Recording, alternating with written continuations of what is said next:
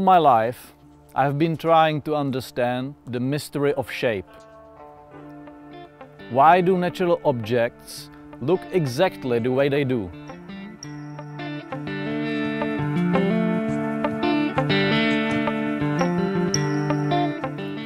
Why is the sun in the sky shaped like a sphere? Why does the stone I found on the ground have a regular form? And why do plants have a beautiful repeating structure on them?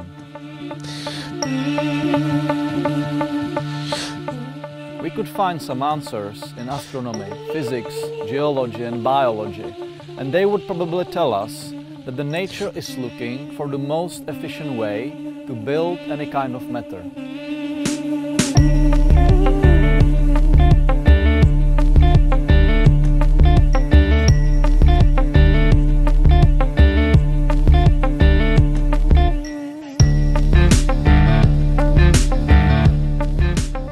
All these scientific perspectives of perception have something in common: geometry. Geometry is considered to be one of the oldest scientific fields ever.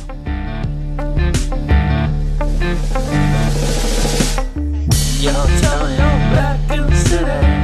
Don't tell me you're back to see me.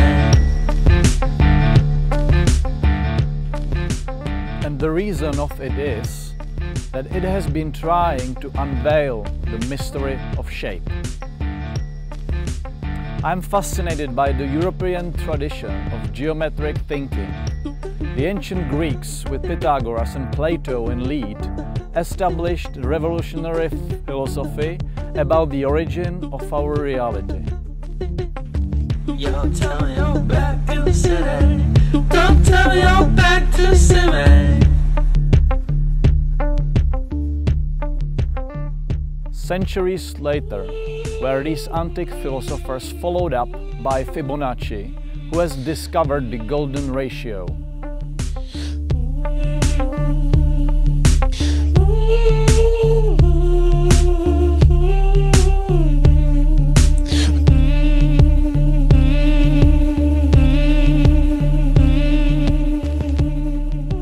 We are standing in the pine forest, the great example of mathematical law of nature, and the Fibonacci sequence.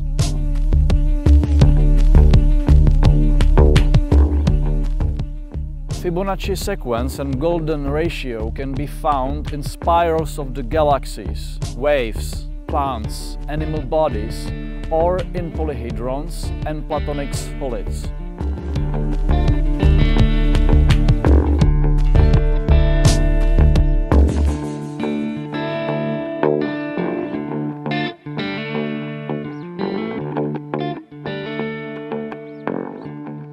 For years, I've been constructing different species of polyhedrons, and now, in occasion of my exhibition in Italy, I decided to inspire by the iconic book Divine Proportion by Luca Pacioli.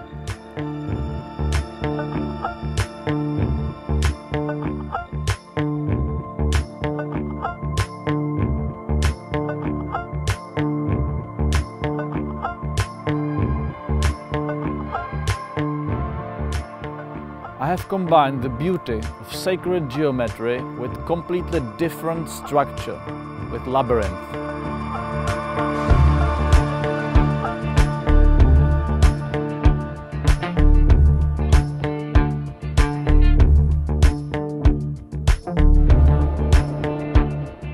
Maze, or labyrinth, is a symbol of finding the way out of a complicated problem.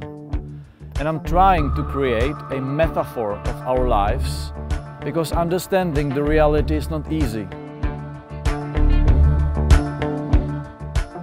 It is possible that we will never unveil the great mystery of nature and universe, but still we could admire its beauty and complexity.